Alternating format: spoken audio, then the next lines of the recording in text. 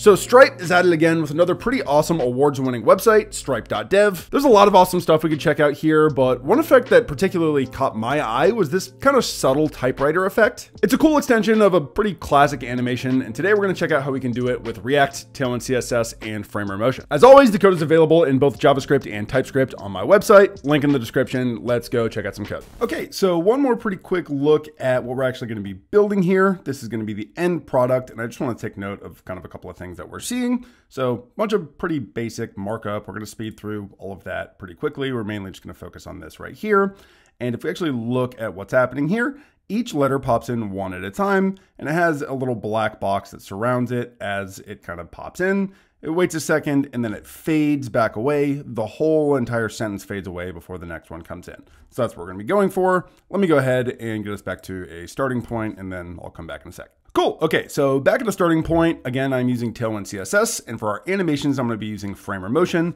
All of that is already set up. If you don't have that set up, make sure you go ahead and do that now. All that I have to start is a wrapping div that's just making everything the size of the screen, just to kind of put everything in the middle, a little bit of padding, background, then setting a text color. Nothing fancy there. So let's go ahead and just move on to getting our markup out of the way, and then we'll go to the animation piece.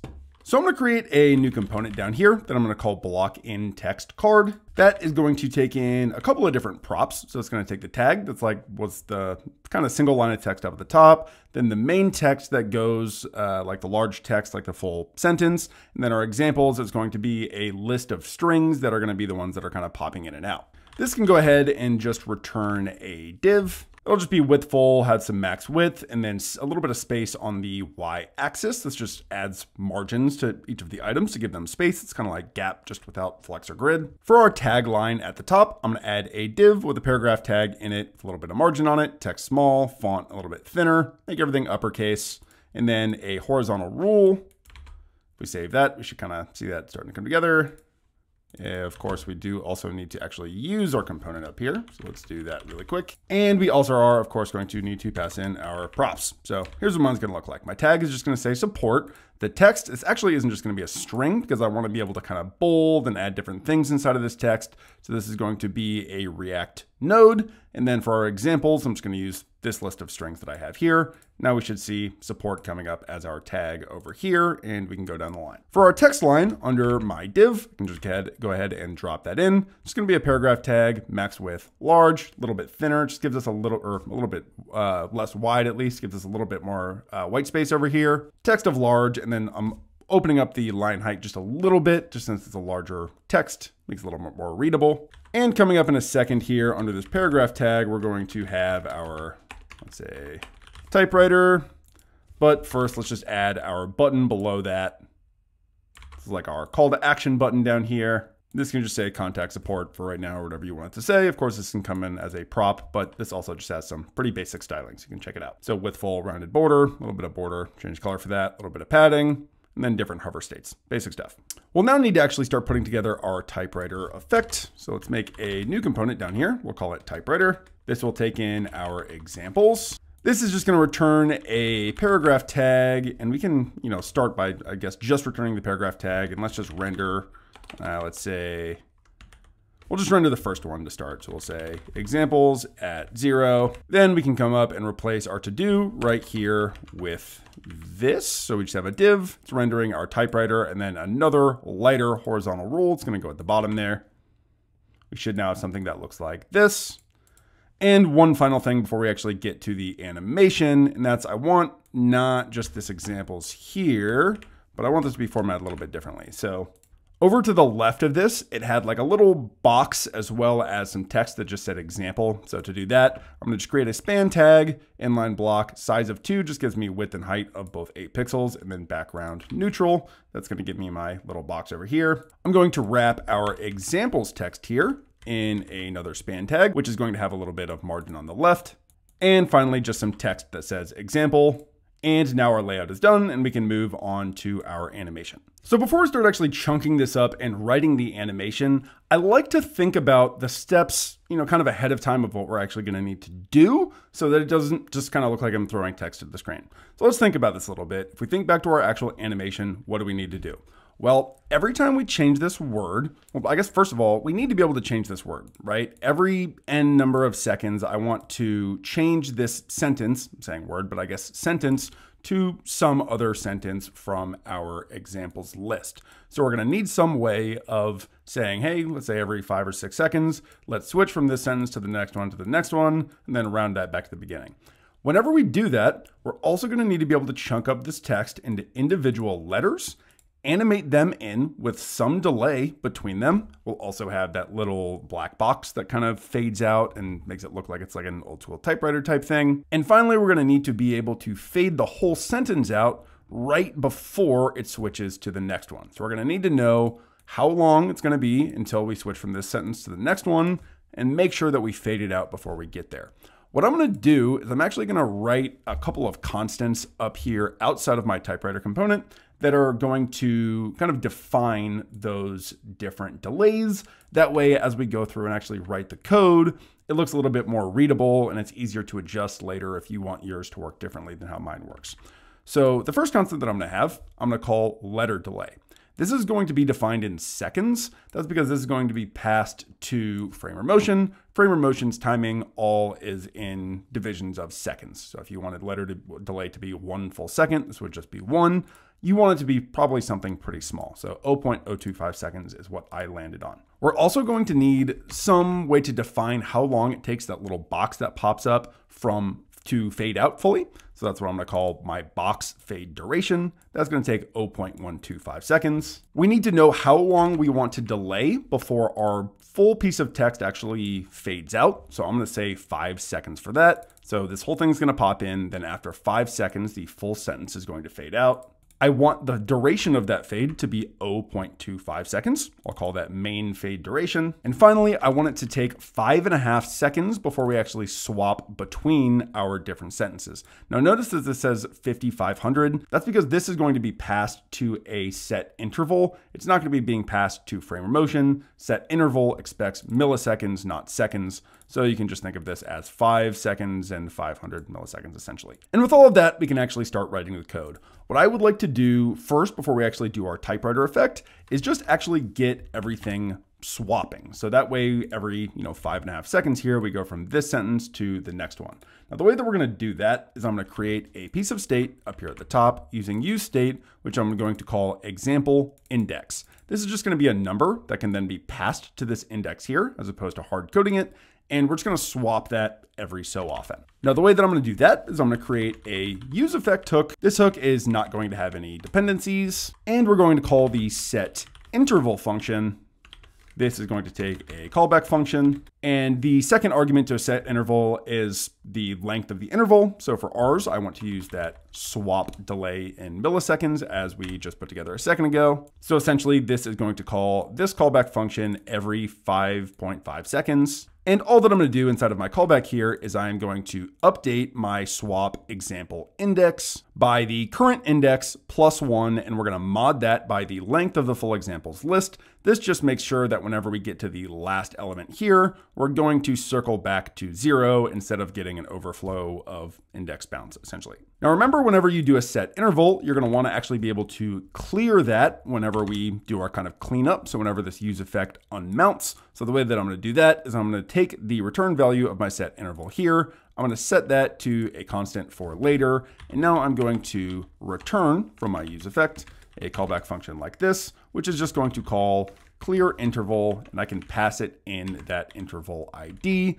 Now this way, whenever this unmounts, it will actually clean up this set interval. And if we wait here a second, we should see that this switches. Let's see. Oh, I guess it's not going to switch because we actually need to use the index. So let's take example index here. Let's replace our examples at 0 with example index. And now I saw it switch once. Just wait a second here, waiting, and there we go. So now we're swapping our words and we can get to actually doing the typewriter piece. Now, the way just about any typewriter animation is going to work is we need to actually split our list of words here, or just our full string here, into a list of individual characters, right? So we need W, H, A, T, et cetera, et cetera. That way we can independently animate each one of those characters. So the way that I'm going to do that is right here where I have my examples index. Let me give myself a little bit more space here so we can see what's going on. I'm going to come to the end of this and I'm going to say split. We'll split this on just an empty string. You can then map over this list. I want to pull out both the letter as well as the index of that letter for my keys. And we're going to return for right now. Let's just, so we can see it's still working. Let's just return a span tag. This should render our letter. And the key can be, let's say, we'll do example index because that should be unique for each word. Then we'll go dash the current index. I think that should work. Now, if I save that, you're not going to see anything necessarily change just yet. But if I now go in here, we're going to see if we look down in my console that every individual letter has its own span tag that we can now animate however we please, as opposed to just being one long string. I did also notice that there's now no space here. We can fix that by just adding some curly braces right here after example, adding a space, and now we have our space there. And that is looking good. So we can now move forward. The first thing that I'm going to do is I actually don't want to just directly pass this letter to this span tag. I want to have a inner span tag, let's say just something like this, which can take our letter. And then below that, I want to have our little block. So that's just going to look something like this. Now our outer wrapping span, so that would be this guy right here. Give us some more space. Add a class name, and I want to give this a position of relative because this little block, I just want to take up the full space of this outer span. And the classes that I'm going to add for that will look something like this. So this span, position absolute, bottom 3 pixels. I'm insetting these a little bit so that you can actually see space between all of the letters. So bottom of 3 pixels, left of 1 pixel, right, we can just set it 0, top 3 pixels, again, just kind of squishing it down, and then just giving it a random background color. If I save that, we should now be able to see what I'm going for, right? Now, instead of just having, like a full bar, because we have these insets, we have a little bit of space between all of our characters here that we can then fade out. Now for all of my spans here, I'm gonna be able to want to animate every single one of these individually. So if I scroll back up, we're gonna notice that I've already imported motion from Framer Motion. If you've never used motion or Framer Motion before, that's totally okay. Essentially how this motion thing works is I can take any of my normal JSX elements, so like this span right here, this one right here, this one right here, just add a cursor on all of them. I can turn these all into motion.spans, and these give me access to a bunch of cool different props that I can pass for defining my animations. So I can say animate is equal to blah, blah, blah, and I can animate this however I want. We'll kind of see as we go through this how this is going to work. So we can start maybe down here on our block span. I guess the order that we do these doesn't really matter. It's going to come to the same result here in a second. But how I want this to work, I want to start the initial state of this span, like this block span down here at the bottom. Again, this is just a box with an opacity of 0. And what I want to do is I want to animate this really quickly from 0 to 1 back to 0. Now, the reason that I'm doing 0, 1, 0 instead of just saying, hey, I want to animate this to 1 is because I still need to be able to control that each of these individual characters just comes in one at a time. So you're going to see that the way that I'm going to define the animation times for this, so we'll just come down here under animate, we'll say transition, and this can take a value that's called times. This length has to be the same as this length, and it's essentially 0 to 100%. But I'm saying between this value and this value, I only want that to take 1/10 of the time that this animation takes to go. So essentially it's gonna go immediately from 0 up to 1, then back to 0. Now I also need to add a delay to all of these, and I want that to be staggered based on which letter we're currently on. So we're mapping over this, we're pulling out the index, and we're multiplying that by our letter delay, which we defined up here a second ago, that's 0.025. We can then add our duration, which also we already defined, box fade duration,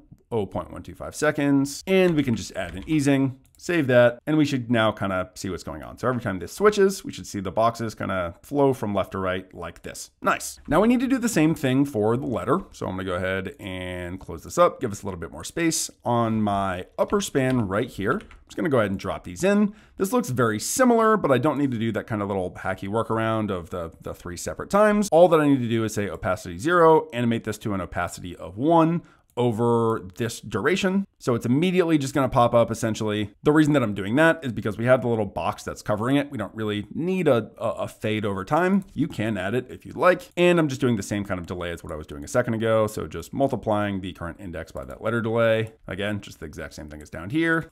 If we save that, see how that looks. There we go. Let's go. Let's see another. There we go. Nice. So now we have our full typewriter effect coming in, but we do still need to be able to fade the whole thing out, like the whole entire sentence out before it switches to the next one. Now this can just happen on our wrapping span up here. So now we have one extra kind of piece that we can use here. And the way that we're going to do that is just going to look something like this. So again, these are all just basic opacity fades that we're actually animating here. I am starting with an opacity of 1 on the outer wrapping span. I want to animate that to 0. I want to delay it by whatever this fade delay is. So remember, that's a larger number. That's 5 seconds. And 5 seconds just has to be smaller than this swap delay in milliseconds right here. I want the duration of that to be my main fade duration. So that's this 0.25 seconds. 5 plus 0.25 is still less than 5.5, gives us still a quarter of a second from the end of the fade to the next word or the next phrase. And again, just adding an ease of ease in out because it looks a little bit nicer. And now we can watch. Let's wait. Let's see. 3, 4, 5. Fade out. Switch to the next one. Perfect. And that is going to be our full animation. Everything types in, switches, types in again, fades out. Looks awesome. If you got anything out of this video, I would massively appreciate a like and a subscribe. If you're interested in more cool animated UI components for React, I have a whole website full of them down in the description. It's called hover.dev. Check that out. But beyond that, I will see you guys next time. Peace.